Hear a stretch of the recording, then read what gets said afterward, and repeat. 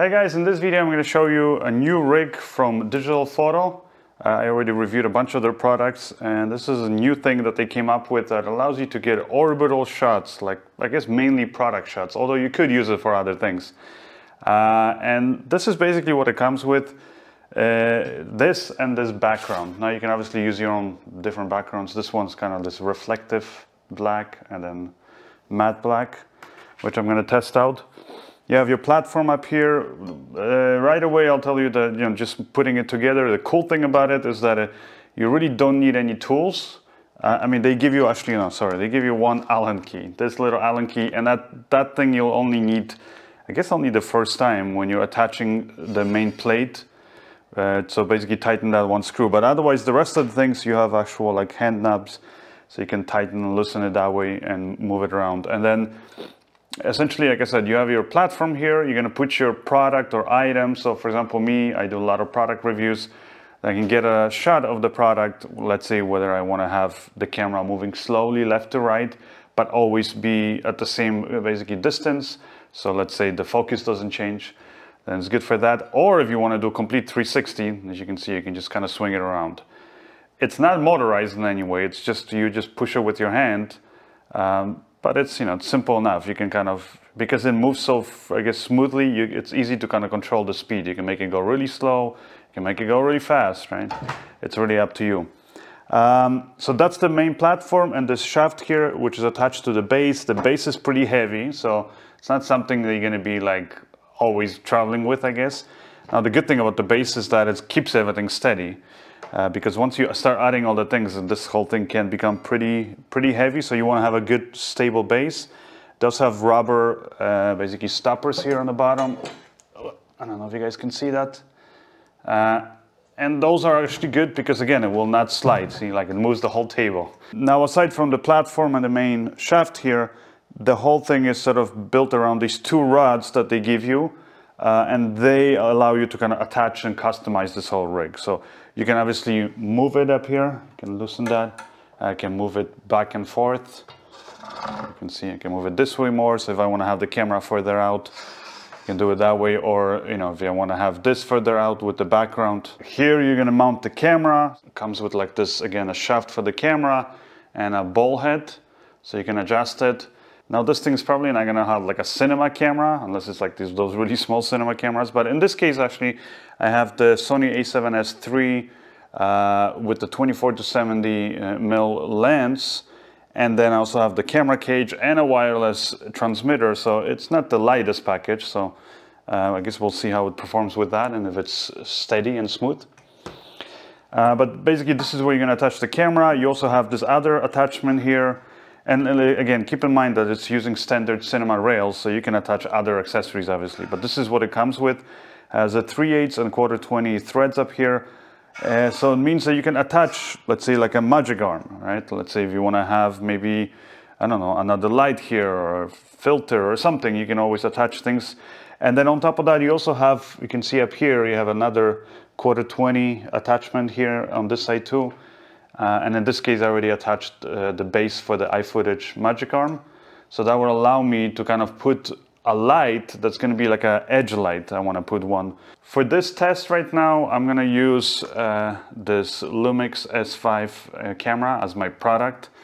And especially when I'm shooting, for example, camera products, which are usually black, and you're shooting it, let's say, on a black base and against a black background, I usually will want to have some kind of an edge light that kind of separates it. So that's where I'm going to use this magic arm, and I'm going to just put this little light kind of behind it to light that product. But obviously, as the camera rotates, I always want that edge light to be there. Now, my overall key light is this China ball that I have up here. This is from iFootage. It's their angular lights series. I have that, and I do have another little light there, also from iFootage, which is kind of lighting me for the behind the scenes, but it's obviously providing some light here. But I could have another light and another light, and that's the cool thing about this setup, is it allows you to have a stationary product, but you can have the camera going perfectly in circle, keeping the same distance from your product. And like I said, you can go 360 degrees without moving the lights. Now, in some cases, like I said, when you want to attach a little edge light, then you can still do that because you can attach it to the platform. Now, obviously, you could just get a 360 shot of a product by putting it on a little turntable, for example, and just having that product move. And then you can have your camera stationary and your lights and all that stuff. And for many situations, that will be totally fine. This kind of a setup is more for where you want to be able to, like I said, move the camera around, but not have the lighting on your actual subject change. Because like I said, like if I don't put the edge light in here, then I can set up all my lights, and the product, the lights, everything stays the same. It's just the camera that changes. So this way the shadows won't move on your product and things like that. Also, another thing is, for example, if you're doing, like let's say you're putting some kind of an object here that you're shooting that has maybe liquids or some particles or something that could be basically, would be moving if you had it on a turntable. So that's where this kind of setup is good for that. The whole thing, I would say, is kind of hinders on just how good the ball bearing here is. It's kind of almost like a Steadicam shaft. Like I said, you have the shaft and you can loosen this, so you can move it up and down. So you can also adjust this way relatively the height of the camera to your product. So you can move it up and down, and then you just tighten it here, and then you have a ball bearing. And it's fairly easy to move it up and down, even with the weight of the camera already when I was testing it. So I think I'm going to put it this distance, or this height, I guess, relative. And like I said, I can move the camera closer or further if I actually move all the rails back, which I could, so maybe I will. Maybe I want a bit more of a distance there. Somewhere there should be good.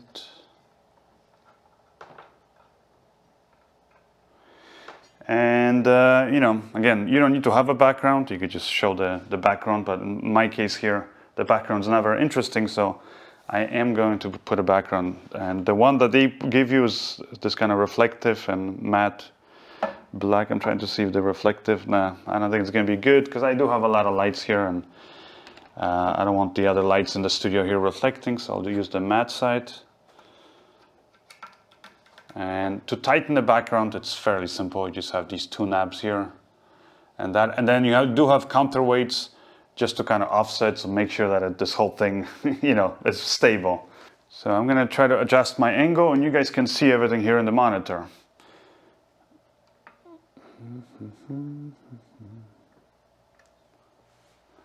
There, okay. I think that should be good. And I can roll on this, do my first sort of shot here. So as you can see, I can do nice sort of slight, smooth shots going left to right of the product. And then go, let's say, the other way. So I just push it lightly with my hand, and it just keeps on going. I'll do the other way.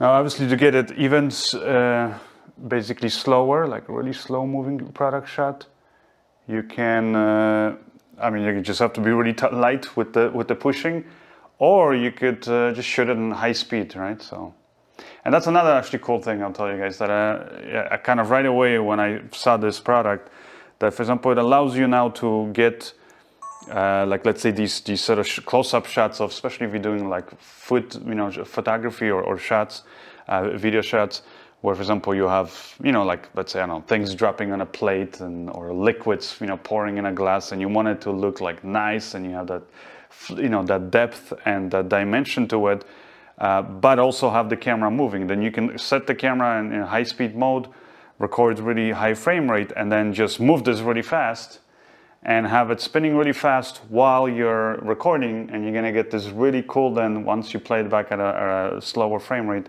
you're gonna get this really cool effect of the camera suddenly moving, but also having all of that motion there happening. So now I'm gonna do a 360 shot. I'm just gonna push this and let it go, and it looks stable enough, so hopefully the camera doesn't fall off.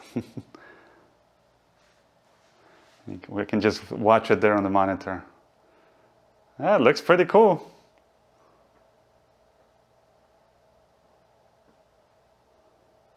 You can just let it go until it stops.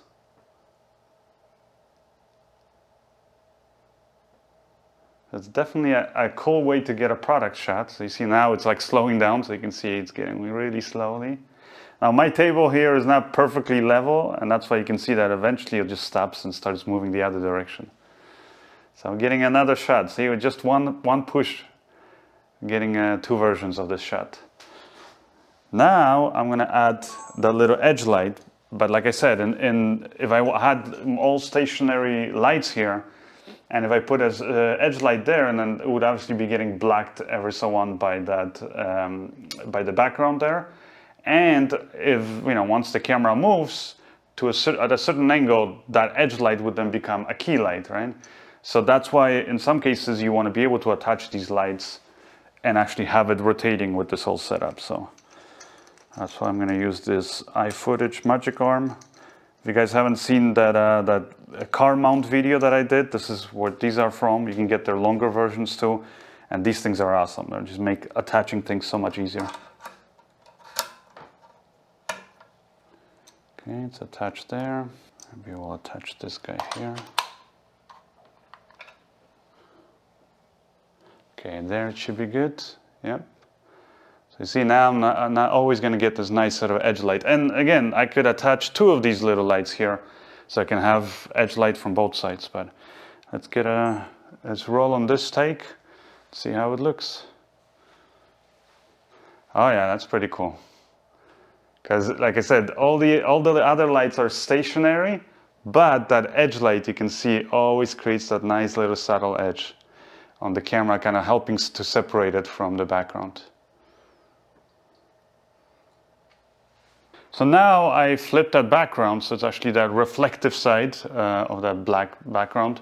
And it does have a cool look, except in my case I can't really use it because if you guys look at it, like especially once it goes like somewhere here, you're gonna see, like basically you're seeing it against the white walls, you see the reflections there of actually the ring, well, of everything. So you can definitely use reflective background, or you can even have this be reflective, but then you wanna be shooting in like a proper blacked out studio, which in this case I have really bright walls. So now I just simply put a white piece of styrofoam board, so I'm getting a white background, and again I think it's a cool looking shot. And obviously, like I said, you can use any kind of solid color background or a texture background, whatever it is that you want for these kind of shots.